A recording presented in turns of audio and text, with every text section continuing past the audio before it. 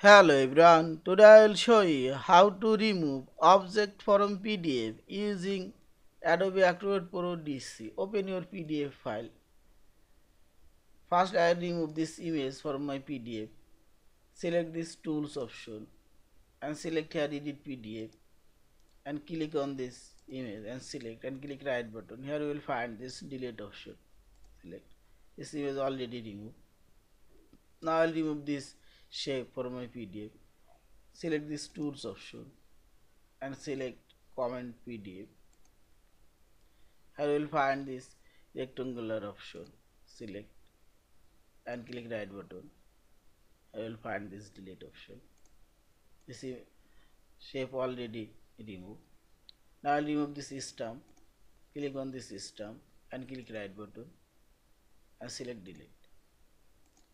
Yeah, this is.